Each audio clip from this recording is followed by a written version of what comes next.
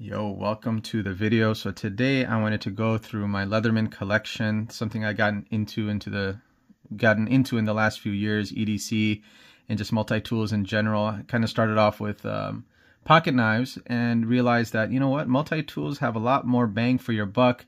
They have a lot more tools. They actually become pretty useful as you go about your day-to-day life. And so over the years, I've collected about 4 of them, and they each serve a different purpose. They each weigh very differently. They have different features and different pros and different cons. So just want to go through them and show you why they're so useful and why I like them so much. So I'm going to start with the first one that I ever got, which is the Leatherman Wingman. And this is something that my brother-in-law got for me. And, you know, it's beautiful, right? It's stainless steel, I think. And from the outside, you can access the scissors. These come in handy very often. You can also access the knife. So it's half straight knife, half serrated. Once you open it up, you have the quintessential pliers. And what's really nice about this particular one is that this is spring action, right? You don't have to manipulate it, open and close yourself. It opens on its own, which is very, very helpful.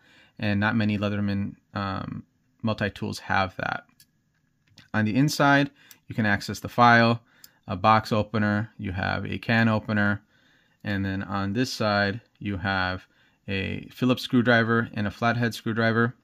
Also very, very useful. So this was the one that I kind of EDC'd in the beginning almost every single day.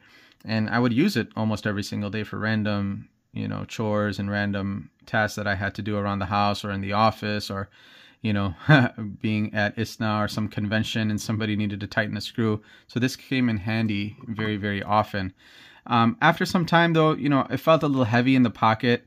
I did try to use it in a sheath, but, you know, I felt like it was just a little bit too much. And so eventually I started just leaving this in my backpack.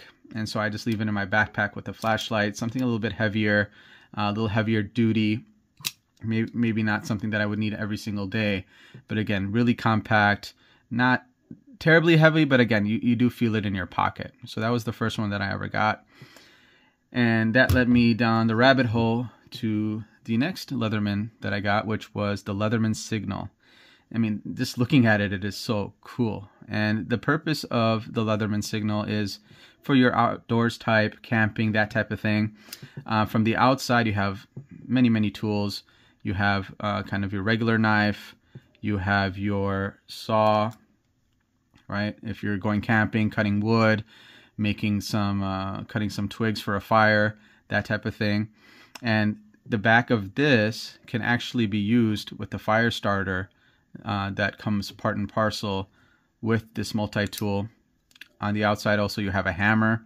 So if you're, you know, hitting some pegs for your tent, you got a carabiner, kind of a hex thing going on over here. This is a sharpener, right? You can sharpen your tools with this, or your knife with this. Comes up pretty easily.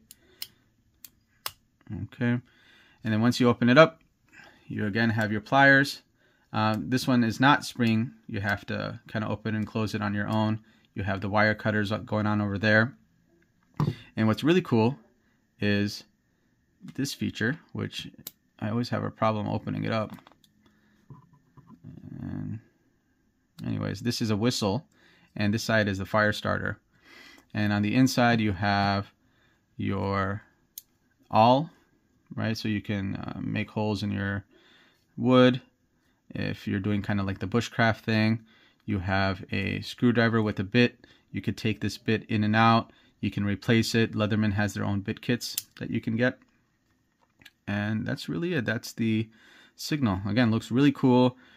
Perfect for outdoors. I don't necessarily EDC this or carry it on me if I'm going camping, or if we're going to be hanging out with the guys and we're going to be doing a fire pit or something like that. This might be something that I take with me. But this is really what, you know, made me fall in love. After getting the Wingman and getting the Signal, that kind of went down the rabbit hole of getting more and more for different types of occasions. In terms of weight, I mean, I think that they're about the same. Maybe the Wingman is a little bit heavier. This one is a little bit taller. They both have the pocket clips. You can put them in a sheath as well, but both very nice for different purposes. The next Leatherman that I got was the Surge. And this is like heavy duty, right? Something that you keep at home. If you're a craftsman, you know, you're actually, you know, going out there and using it on the daily perhaps, or as a toolbox, right? At home toolbox. And so when you open it up, you have the pliers, you have the wire cutters, you have the ruler on this side. You have, you got your awl, you have your screwdrivers here. On this side, you have your can opener, and again, another bit kit for this side. And you have your knife. I wonder if I can get this open. Let's see. Maybe you have to close it, but you have the scissors on this side. Let me close this up and open it. All right. Yep, you got your. This is actually a serrated knife. You have your regular knife on this side, and you also have pretty big scissors. These are much bigger than the Wingman scissors. Let me take a look and compare these. Right, so it's much bigger, and you can actually see that there's like a ridge in this pair of scissors, not necessarily in these. They're both spring loaded, which is also very helpful. But like I said, this is something that I keep at home, something that I'm going to keep in the drawer downstairs. Keeps it easily accessible. Hopefully I didn't ruin that. Yeah, something that I keep easily accessible. If I have to replace a battery, if I have to fix something real quick, tighten some screws, knobs, cut boxes, that type of thing. So again, it's really, really heavy. Not something that I would put in my pocket. I have put it in a sheath before and taken it to like my father-in-law's house or to my parents' house if, you know, I know there's a project that I have to do. And so again, really like this one. Heavy duty, you can tell. I mean, this thing is heavy, and you know that this is gonna serve you pretty well. And then last but not least, I have the Leatherman Skeletool. This is the one that I picked up most recently.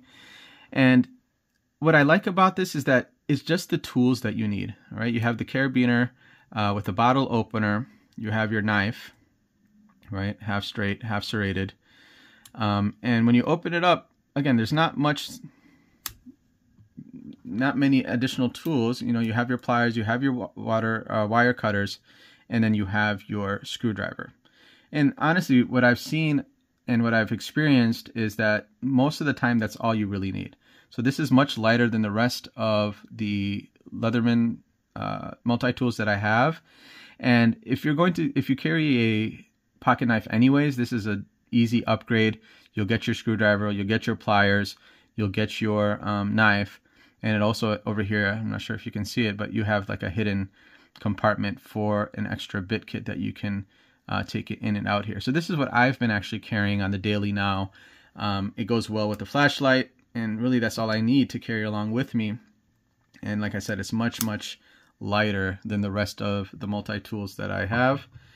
And so there you have it. This is my current collection.